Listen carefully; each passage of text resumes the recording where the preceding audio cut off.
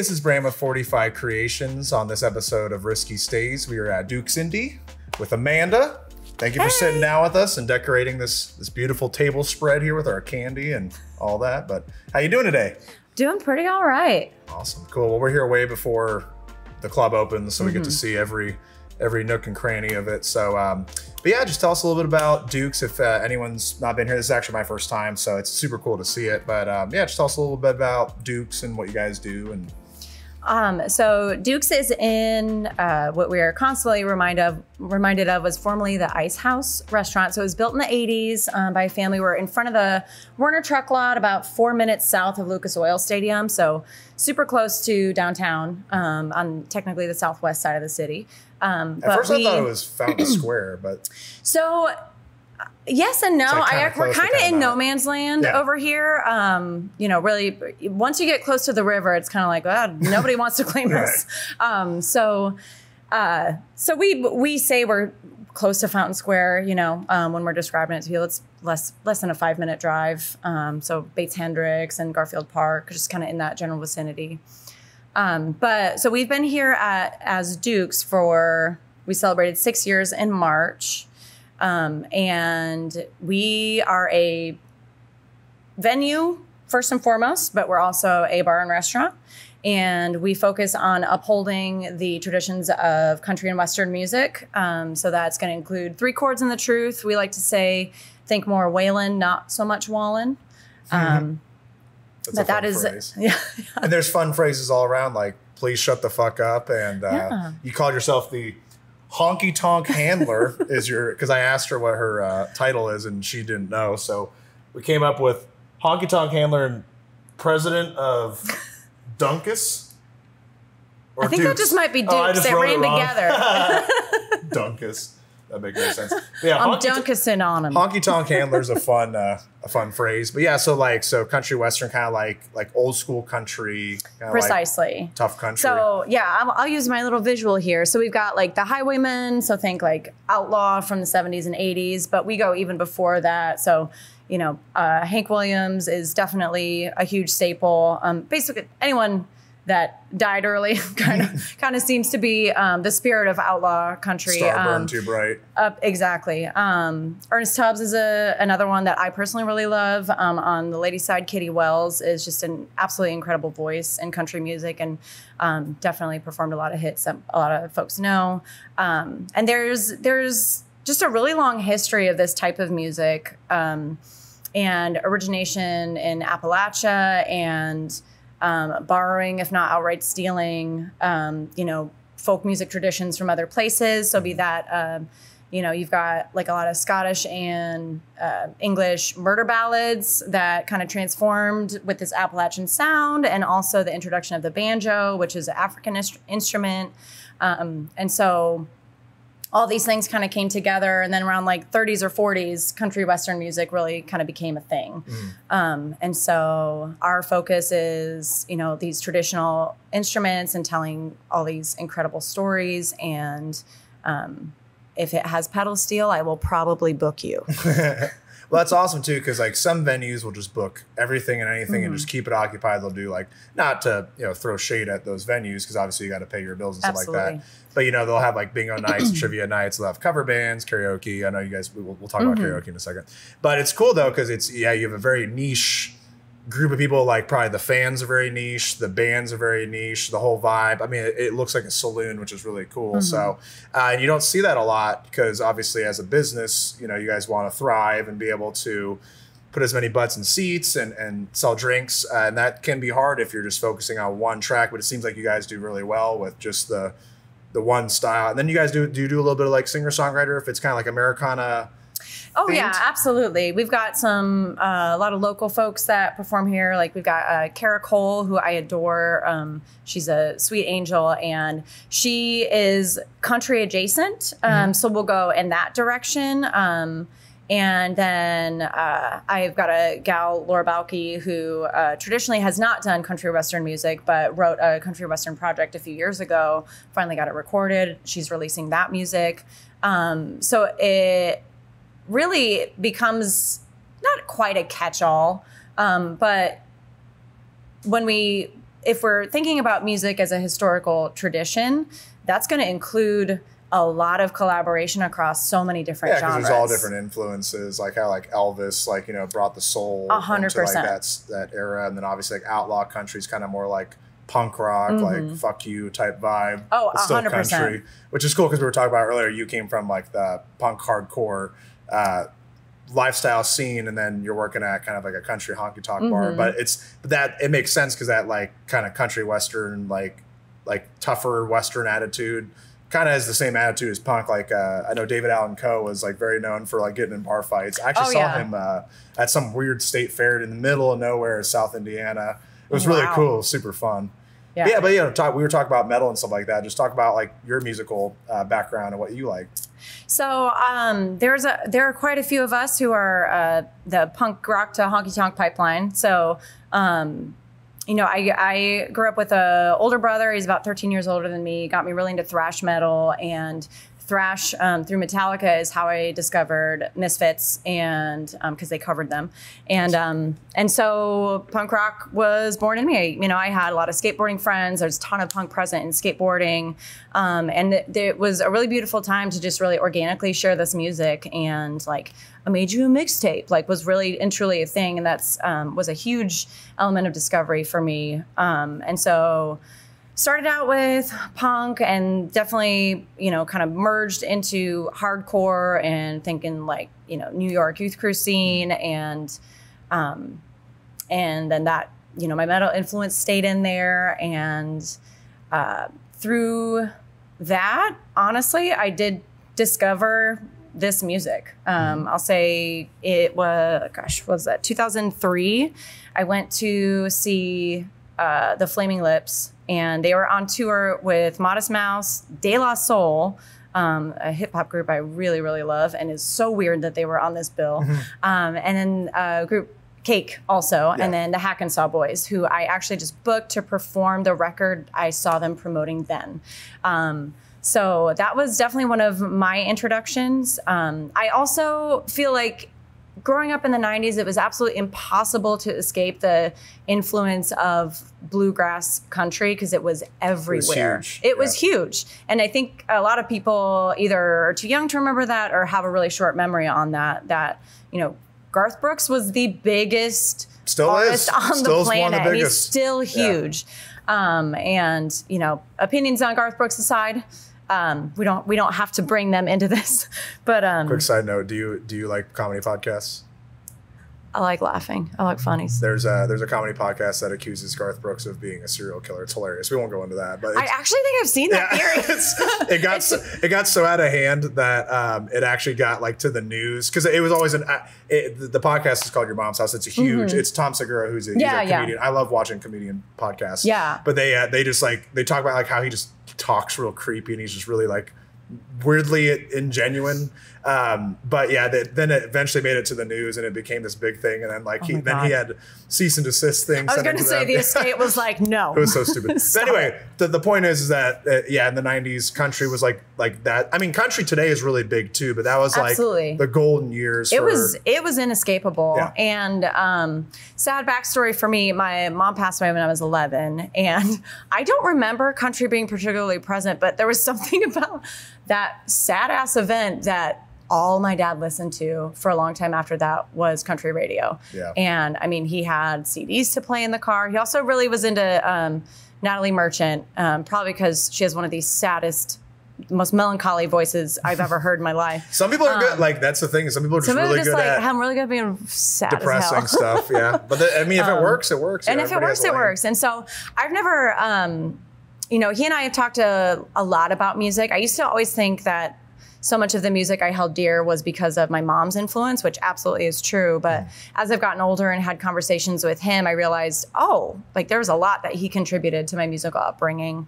And even down to metal, you know, like he loves Uriah Heep, early Judas Priest, and Sabbath, and all of these bands that really started this revolution in a particular genre. Like, I often think about how insane it must have been to just be in 1970 and hear some of those riffs for the first time. Like, your brain just exploding. That's like modern day yeah, like hardcore. We were talking about like hardcore and grindcore. Like the extremity of that at that time was probably just like great because like you had, you know, like the Bee Gees and you had, I mean, Zeppelin was obviously a little bit more like rock and roll, but then you had like heavier stuff coming out. Absolutely. And you had a lot of the outlaw country was, you know, at the same time as that.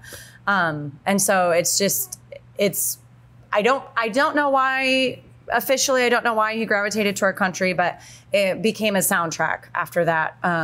You know, because in the car it was Dad's music and it was not my music until I got a Discman and I had headphones and I could escape into the world of the Smashing Pumpkins at the time. That's all I cared about. Ben is probably, when he's watching this, he's gonna be kicking himself. He loves Smashing Pumpkins. He would have probably talked to you for an hour just about it. I would absolutely love to talk about it. We'll do a follow-up I would love interview. to talk about the devolution of Billy Corgan, and he's got some strong opinions about that too. Oh my gosh, we would go on forever. But anyway, but all that to say, so like obviously you kind of had the metal influence and country came into it. And I wanted to bring that up, and we were talking about it before, is you don't have to just like just one style of music. Obviously with this club, it's more genre specific, but each genre of music has its own feel or its own like energy, whether it's outlaw countries like the fuck you, but it's also like, you know, don't. But then there's also fuck you of punk and metal. There's fuck you of rap. So, we were talking about like how with music, it can be kind of a stigma. You're like, oh, I'm only a metal fan or I'm only a country fan. I'm sure there's plenty of country people that come in here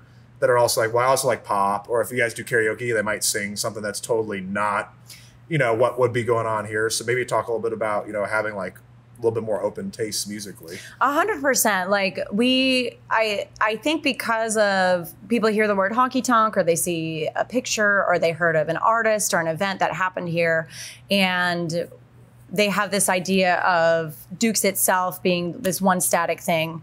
But like anything else, there's subtlety, there's nuance, and you know, there a lot of understanding of that has been removed from, I think, like visual social media communication. But we are music appreciators first and foremost. And that's absolutely one of the things I love about Dukes is that we are a club that we're comprised of musicians and music lovers, and that's who we attract. Same, you know, on both sides. All the musicians that play here are so excited to see us on the schedule, so excited to be somewhere that they know is going to be comfortable.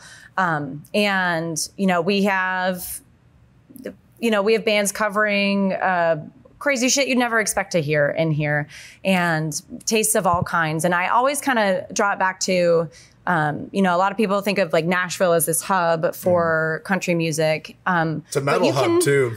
And thank you for bringing that up, because it is just this breeding ground for so many things to happen. Just general creativity. General creativity. And that is what it is about first and foremost. And yeah, if you have pedal steel, I'll book you. But dude, if you put pedal steel in a metal band, I would lose my mind. It'd be super cool. It'd be super sick. Have you heard of a Native Howl? I have not. They're thrash grass, so they're bluegrass thrash. You've probably like through Facebook, you might have seen them like cover stuff. Oh yeah, yeah. But they're a bluegrass band, but they're like they play like a thrash band. Hell yeah. And they kind of like have like, they sing and they'll have like a little bit more aggressive, but there's like crossovers all the time. There's a lot of country specifically, like at least if you're thinking like pop country, like Hardy is like getting into that rock metal country vibe. Now that might be, you know, to be really honest, I don't even know anything about pop country, so school me. But like at least with like modern country, even if you're not into like the pop country stuff, there is a lot more crossover. So my one of the guitar players in my band plays in Chase Rice, which is a big country artist, but he's like pop country. So,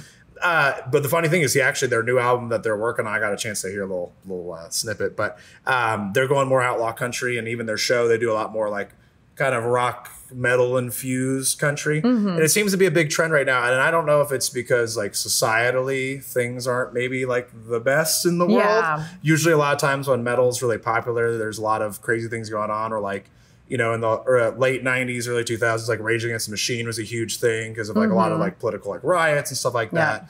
But yeah, you are seeing like rock and metal kind of emerge into country. But I guess I was bringing up that point just because country bands can also be rock bands, and they can also be metal 100%. Bands. So like here, do you guys see, you know, the bands you're booking are you getting a little bit more like genre fluidity in their stuff? Oh, 100%. And there's a lot of bands that I'd love to bring in that maybe have a little bit more of a soul or jazz influence.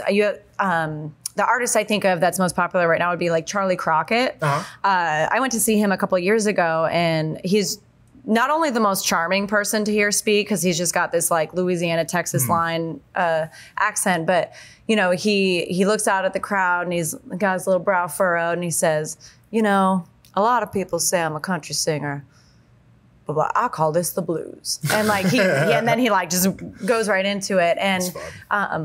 And so there is so much crossover influence. I think even like, take 2 seconds and think about geography, right? Memphis and Nashville, not that far apart, right. And they have absolutely vastly different. But absolutely, artists are collaborating between the two cities and playing in both, and sharing knowledge. And I think that's when we pigeonhole places or people or creatives, we really miss out on a lot of opportunity to allow greatness into our lives, whether that be through learning something we wouldn't have otherwise, a new perspective, hearing something sonically that's interesting, that then motivates us or propels us to do something and be experimental and take chances and stay risky, if you will. Yeah.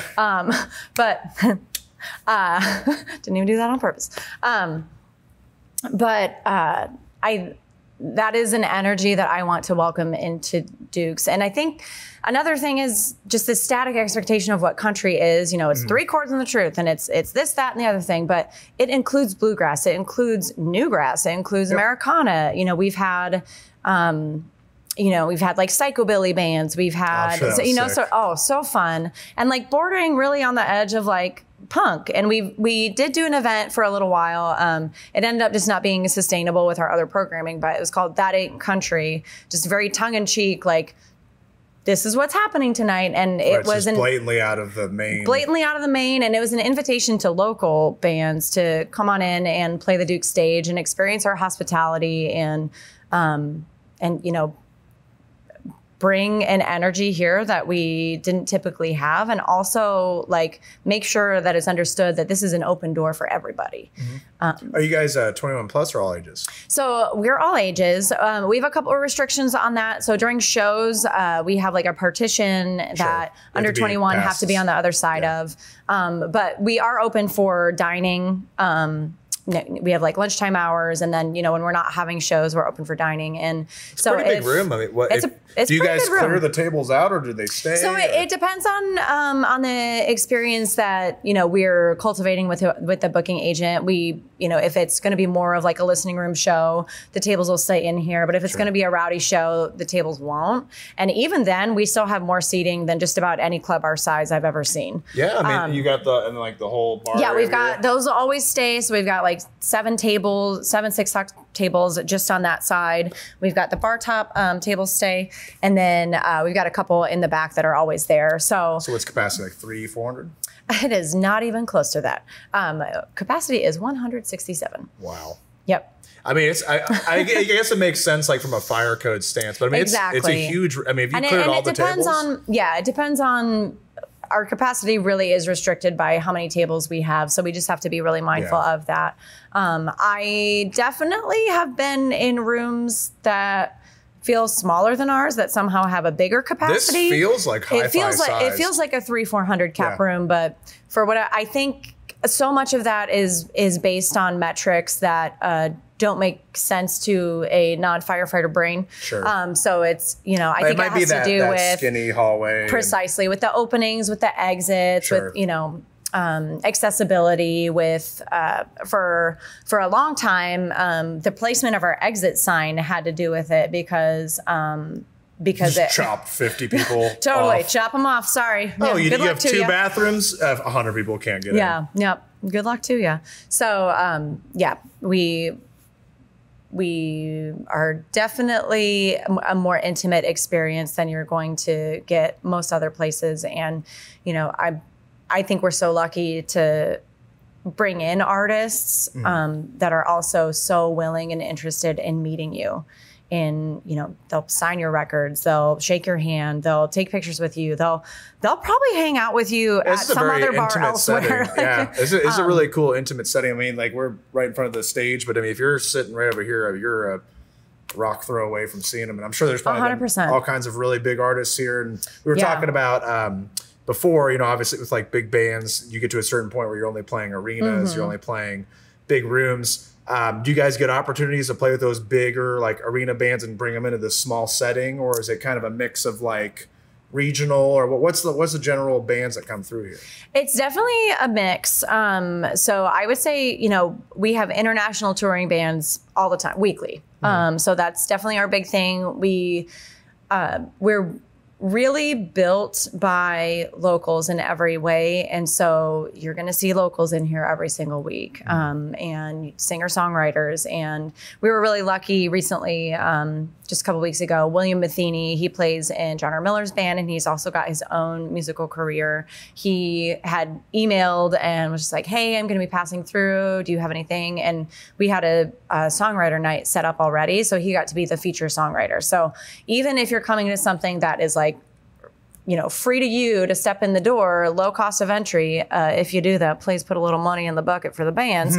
But you may get the opportunity to see somebody you wouldn't expect to see otherwise. So we'll have shows that are really intimate like that. Definitely more listening room experience to somebody like, we just had Hannah Dasher in here, who is just a sweet baby angel. If you're a TikTok person, you'll know her from a cooking show she does on there called Stand By Your Pan. And she's sponsored by Fender. She's absolutely... For the cooking show? No, because she shreds. She shreds that chicken. No, she's an incredible guitar player, and she is definitely on the cusp of leveling up. And she deserves every bit of it. She is just a really incredible person to be around. She has a really kind energy. And I mean, we've definitely had bands in here that are nowhere near selling out the room, that act like they're doing everybody a favor by being here. And she, we generally don't book them again. That's a thing, is no band is too good for any venue. So always be respectful. Always be respectful. Especially for the people that are putting on the show. If you piss off the sound guy, he's probably just go, yeah, good luck to you. But yeah, and definitely be kind to the bartenders, because the bartender may actually be the head bitch in charge. Exactly. So the Honky Tonk handler. Yeah, I got to go back to my notes. I remembered it. I want to make sure I said it right. President of Dunkus. President of Duncan. Duncan. Corporate. Well, we're going to take a quick break, but when we come back, I do want to talk about a little bit more about Duke's, the change of ownership, because I know that was a big thing, and we want to talk about that. So we will be right back.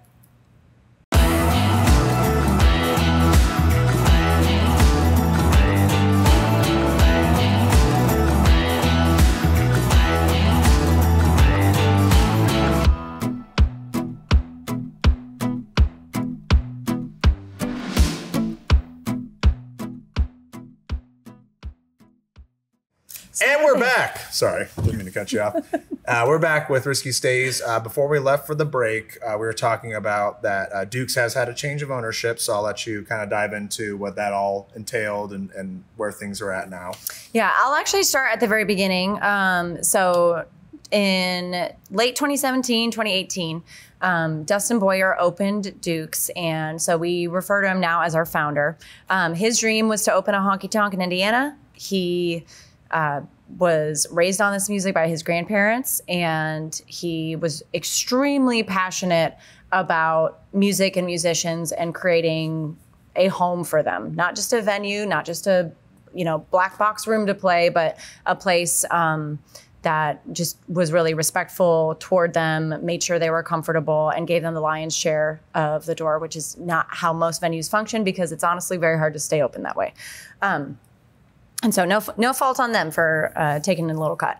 But so Duke's, had some pretty wild years for the first two, and then 2020 happened. Now, Duke's is technically a live music venue, and so we were not able to really stay open like a lot of restaurants, you know, even though absolutely restaurants struggled. But it well, it's was even harder if a good majority of it is putting on an event. Precisely. Because at least like you can do takeout, but I mean, I'm sure the food here is great, but it's like Duke's isn't necessarily known as just like a restaurant. It's probably like you want to go do the show. I will say some people do actually know it's just as a restaurant because Dustin perfected this like fried chicken recipe that everybody really lost their minds over. Nice. It's called he only had the whole damn thing in the interest of saying inflation, what in tarnation, we offer a half damn thing. So it's a little less expensive, a little less food. So he actually did kind of help pay the bills by doing carry out chicken and cases of beer. Because we do have a liquor license that allows us to do carry out. So there was some way to bring in revenue, but it just wasn't the same. And he really hauled ass doing what he could to keep it open. And we're really lucky to have a couple bands, the Cold Hearts being one of them. They have a Tuesday residency with us currently, but they did a live stream, you know, to kind of help raise money, benefit. And then we had some involvement with Indiana Venue Alliance, Josh Baker, doing different shows with them. In an outdoor space. And so Duke's wasn't able to reopen until 2021. And about 2 weeks after reopened, Dustin passed away suddenly. So that was really devastating, not only for the music community, for artists. I mean, we had huge artists hitting us up through social media, like, oh my gosh, is it true? I can't believe that this happened. Just a tremendous loss for everybody and a tremendous loss for a lot of people that came to Duke's and loved it as their home. And so it was really hard, I think, for the business to find its footing. The folks that were left behind, mainly Maeve, who was kind of helped with everything. She really stepped up and took on a lot of like management role, particularly with bar management, and just everyone was just kind of scrambling to figure stuff out. Dustin had a lot of connections, so a lot of the bookings were like through text or through social that we didn't immediately have access to. Hard to get a hold of. Totally. Excuse me. And so 2021 was just kind of a really, really tough year for us because of that loss. And I mean, in 2019, we're no stranger to loss. In 2019, our door guy, AJ, passed away in a motorcycle accident. And that was absolutely devastating. So when you do come to Duke's, you will see we have got a memorial up with both of them. And then we have one specifically for AJ up by the door, and took like all his steelworker union pins and they're kind of pounded into the wall there.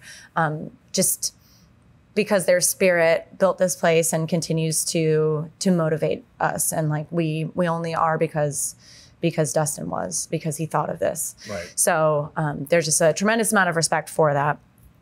So I had started working at Duke's in 2021. I was a 4th grade teacher at the time, and that does not pay very well. I just bought a house and learned that I needed to make a lot more money. So I was moonlighting here, just kind of bartending shows was my level of involvement. And about 8 months into that, I started to help out with social media. The person that we had doing social was already doing social for a really big company, and it just Didn't really have enough time. Super overwhelming. So it's a lot. It's a lot. Quick side note: social media. People think it's just or if we do social media services, and they're like, oh, that's too expensive, or why do I need to pay for this? You'd be surprised. It's really, really time intensive. You have to always be on it. It's a big thing. Sorry, I just wanted to speak out and for it makes my, my current position, since that is what I'm I'm 24/7. I have to be on D&D at certain hours, or like I'm straight up not sleeping. Yeah. So social media is a beast to handle. And then that's not even like the back end of it, like running ads and using all these different metrics and data and keeping up with people DMs and responding to everybody. And and then there's like a weird long list of like sex robots that DM you. And, like it's that's the cool part of social media. That's the cool part. It's really fun out there, kids. Don't open those messages. No. So then Maeve, it's kind of a very sweet story, but Maeve fell in love with Dustin's brother and moved out to Montana to be with him, and which ruled for her. And they are just the sweetest, and still remain very much the heartbeat of Dukes. I text her all the time and, hey, this artist is coming through, or hey, this thing is happening. And I'm just so grateful that they still get to be connected to this place. But 2022 kind of went through, we had new management, and I think that was a really overwhelming time for everybody, and not really having a blueprint again, because you're also afraid. You're like, he did everything. So he did everything. How are we going to? Because you want to have a certain standard. The fans Precisely. have a certain expectation. Yeah, and it is very hard to compete with the memory of someone. Sure.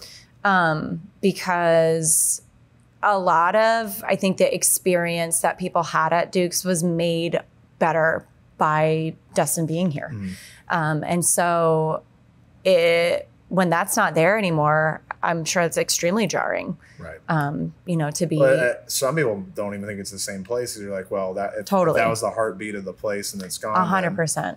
And there's no one else on earth who could possibly care as much. And I'm here to tell you there is. No, I mean, that's the thing, is that's also a good sign of good leadership, that everyone around him got it in terms of like the standard, and like wanted to make sure that it was all following the same thing. Everybody was on board. So obviously it's a big loss when that happens. But if everyone around him is embodying what he did, then you want to keep his life and legacy alive by continuing to do the thing that he loved, because he would want you guys to keep doing it. Absolutely. And so end of 2022, the kind of bar manager at the time decided that this wasn't where they wanted to be, and went elsewhere. And I had taken over booking by this time also. And so I just kind of became the de facto leader, honestly. Like, oops, I was good at my job, and now I'm in charge. Yeah. And so there was definitely a learning curve, but 2023 was a really beautiful year, I think, for us, because so much that was lost as far as, like we were just talking about, as far as kind of how people perceived Dukes and all the hope that they had in it was regained, because we were able to really build up new artist relationships and focus on, booking agent relationships, and get folks in here that hadn't been in for a really long time, both on stage and off stage. And during that time, Dustin's partner, who he opened Dukes with, who was just like a previous coworker who just really loved Dustin and believed in him. He was just kind of going along with Dukes because he loved his friend. And he kind of came to me and was like, I don't know how much longer my heart is in this. My kids are out of the house now. I've got things I want to do, places I want to go. It's very overwhelming. There's a lot. It's very overwhelming. And he really trusted myself and the other staff, and allowed us a lot of autonomy. And even then, just the accounting side of a business is a lot. It's a lot. If you want to keep the lights on, there's a lot of things. There's a lot of things you have to consider, and a lot of vendors you have to contact when XYZ thing, XYZ $10,000 thing breaks. Excise laws. You got to follow certain codes, fire codes. I mean, it's just. Absolutely. We're very lucky that this is a digital business, because when COVID happened for us, I just had to put it on the back burner and go work a job. And then when things came back, it's just wherever. The joke is whatever warm place we can set up in is where we have our office. But sorry, go ahead. Yeah. No, it totally, like, if there's anyone out there who just thinks it'd be really cool and fun to open a music bar, venue, restaurant, don't expect to make money. Do your research, and don't plan on making any money for a while. Well, even like, for example, like, Joe Rogan opened a club out in Austin. It's a comedy club, but the way he runs it is all the money goes to the comedians, because he wants it to be a good, like, breeding place for it. But he said as long as he breaks even every month, he's happy. He's not planning on making money on it. Not saying that you can't do that on a venue, but most of the time you are going to be scrapping and clawing, because it's like, you were talking about music of the 90s. back then you didn't have social media or all this other stuff to watch online. You had to go to shows, and sometimes people would just go to venues because they just wanted to see. But, and that's harder now because people are like, oh, well, what's the band? Are they popular? Do I have to pay? Do I have to do this? Why can't I just watch it at home? I'm sure that's probably something you guys run into as well. Oh, certainly. That is definitely something we've battled. And I think that was like part of the magic in 2023 was really navigating that and figuring that out. Like, okay, so, you know, we love these locals, and the way venue math works is traditionally is like we can give them band a finite amount, and it's the amount that's brought in through ticket sales, right? And so if we are not to have, or if we're gonna like do some freebie shows, kind of how does that really work on our end? We don't have, you know, all these crazy sponsorship partnerships. We don't have, you know, we're not holding hands with Ticketmaster secretly and nobody knows. Like there's a lot of ways that places can function on a corporate level that, you know, they have revenue streams outside of what it appears they may have on the surface. And we don't have any of that, you know, country is often described as 3 chords in the truth. And we're like 3 chords in a dream. Like it's all dreams here at Duke. So, you know, we really, I think we're able to rebuild a lot of lost faith, during that year, and Andy was ready to go, and everybody understood it immediately. You know, he kind of broke it to me. He's like, "Hey, kid, this is what's going on," and I was like, "I thank you for doing this as long as you did. I can't imagine going on 2 years after my friend died just to." It's a lot. Just to hope that that dream can live. It's like the memory. Obviously, you know, I'm sure Dustin meant a lot to you too. But with them being best friends, it's like the memory might hurt him being here. You know, exactly. Sure and I know that we still have folks that it's hard for them to come in here, and I can completely understand that. And you know, I will extend as much love and hospitality to them as I would anyone else if and when they do come in. But I can completely understand why you wouldn't want to. It's comforting for some and it's heart-wrenching for others. And not everybody's ready to deal with that. And so 2023 brought us closer to that. You know, we had a lot of folks come in that hadn't been. And so we came to a point where Andy was either going to close or sell the business. Those are the 2 ways out, right? And I had booked this band, local band, and I always tell them they're my favorite local band, Johnny Logan and the Roughnecks. And I want to be very clear, they were my favorite band before one of them became my boss. But I had there's this fellow that comes in here. His name's Michael, and he had come in for a show, and he was just like, "Hey, you should really book my friends sometime. They're, you know, it's 5 welders and a school teacher, and they're really great. They're awesome." That should be their band name, 5 welders and a school teacher. It's about as long. It's pretty cool. And I was like, all right, well, cool. And one of Michael's favorite guys is this fella, Tyler Lance Walker Gill. I like to call him the man of many names. He's from Louisville, but he's like a Dustin find. And Dustin kind of like single-handedly helped Tyler build a fan base here. And even to the point of like helping produce some music along the way. So Tyler was going to play, and I put these fellas on the show. I was like, well, I need an opener. Do you guys want to do it? And so they did, and they blew me away. My jaw just dropped because I don't usually do this, but I booked them without hearing them. I asked Tyler if it was cool. Sometimes you got to go on a whim. You got to follow the heart. And I asked Tyler if it was cool, and he was like, "Yeah, sure, whatever." So we did it, and then I was like, "Oh my God, they're actually super good. This is awesome." Another thing, like between booking agents and like venues, you can't.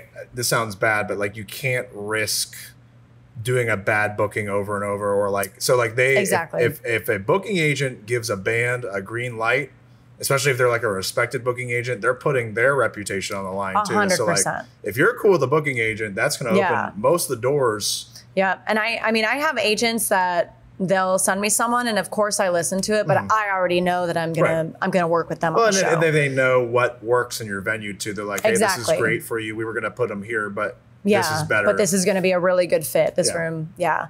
And we're really lucky. I have one agent I work with frequently, and he's also a musician. And I think that's one of the reasons we work together so well. Like I said, like Duke's is run by musicians, and, you know, working on his side of things, like he's negotiating things that are mutually beneficial for everybody. You know, the bottom line for the agent is to like get as much money for their person as they can so that they can then make money off of it, because that's just the structure. Right, that's how they get paid. That's how they get paid at the end of the day. But, you know, I think a musician booking is just like a no-brainer fit, because they're just really looking to do what's best for everybody. And so it's really cool to get to have that relationships on all sides. So fast forward, you know, Johnny Logan and the Roughnecks, they play a couple times. They really burn it down. I think the third time I booked them to headline, and they like sold out, which was awesome. Super awesome for them.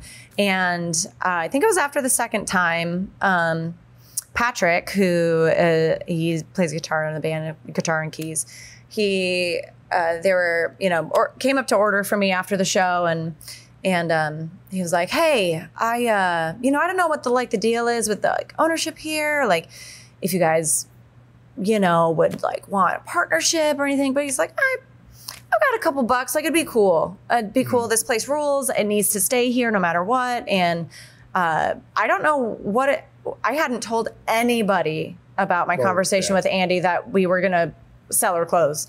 And he came to me. And so I was like, this guy's probably just a little drunk. And, you know, so I wrote down his info. We contacted him, and fast forward several months, and him coming in and like scrubbing toilets and just like really seeing like what it is all about, how this ship runs, how it operates, learning as much from me as he could, and, you know, crunching numbers on his end and consulting with people. And lo and behold, we got a new Honky Tonk dad. So Patrick Kennedy is the owner of Duke's, and he is hardworking. He's honest. I love that he's a musician. I love that he is somebody who, he is so kind and generous. Like we make our deals with the bands, and then we run a percentage beyond that, which is pretty standard for rooms in general. Rooms our size tend to just do a door side, but we always want to make sure that there's some sort of security for a band hauling out here. Big, good show for everyone. Then 100%.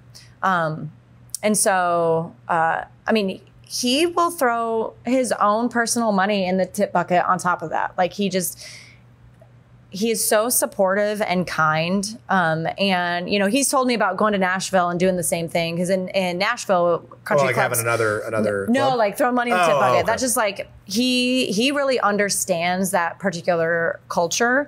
Because that is kind of just like a feature. Well, you want to put your money towards what you want to see. And he's like, oh my God, these guys are great. Like, they deserve this stage. They deserve all the stages. Like, and so it's really cool that we get to not only book music here that's, you know, kind, hardworking people, but it's genuinely music that we all really love. Very good. Very good and super talented. And I think one of the incredible things about Dustin's reputation was he would be like, hey, this band is really good. Come see them. And no questions asked. People wouldn't even listen. They'd be like, cool. Okay. Yeah. And we're building that back, and that understanding is coming back. And, you know, we really want to be the premier place for like the next artist you've never heard of. You know, we've had Coulter Wall has played here, and Sierra Farrell has played here. She played like a free show on a Monday, and now she's, you know, headlining huge rooms and playing stadium shows. And that's a cool thing Indianapolis has done. A lot of these like mid-sized venues, they've caught a lot of artists right before they went on their stadium tours. Absolutely. And it just feels really good to be a part of that process. You know, we would love for folks to continually come back here. And there are people that, you know, are very comfortable at the club level and stay there. And because then as a musician, it allows them the opportunity and flexibility to be home with their families and, you know, whatever their priorities are. Like there's a way to be a musician that You don't have to suffer. You don't have to suffer. You don't have to give up a ton. And, you know, you can have different goals and ambitions. Not everybody wants to sell out stadiums.